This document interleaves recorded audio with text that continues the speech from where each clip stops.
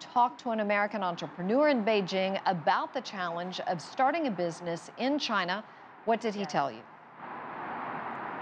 Well, it's not often I get to do these kinds of stories, and I really enjoy them when I do. I got to spend some time at Great Leap Brewing Company here in Beijing. It is the first craft brewery here in the city, and it's the story of a pair of married entrepreneurs who essentially worked hand in hand with the local regulators to make sure that as they crafted their brews, they also crafted regulations to go along with their entire industry.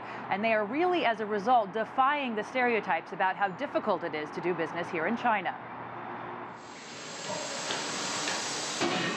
It's no accident that the first craft brewer in Beijing is called Great Leap, not to invoke a painful period in China's past, but to capture the spirit of leaving safe careers to start something new. 撑肥大腰数年少, which means take a great leap when you're young and fat, or take a risk that you can absorb. Their leap began in 2010 when Carl Setzer and his wife Liu Feng left the boardroom for the brew room. Carl is from Cleveland, Ohio, and worked in IT. Feng was a government interpreter. Making people happy on a daily basis is the best way to spend your time. In the years since, their craft brewery expanded from this 110-year-old courtyard in Beijing to 3 locations in China's capital. Great Leap employs 125 people.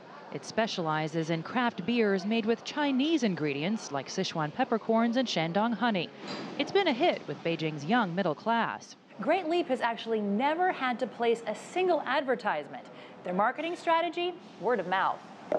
It's a popularity that spread one glass at a time. You've already outgrown this space? Yes, yeah, we outgrew this space 7.5 months after we opened. But it was a battle. It took 3 years to source a local supply of malted barley and 4 years to locate a Chinese supply of hops. When he started, health regulations for craft brewing didn't exist. The original license that we had, which was totally compliant for our original location, was the same license you would give a Starbucks. Hot and cold beverage production. No other way to define what we were doing. So they worked with government officials to craft rules as well as beer. Beijing now has a license for craft brewers. That's the result of working hand in hand with government officials that understand the evolution needed. Last month, Chinese President Xi Jinping promised to inspire and protect entrepreneurship.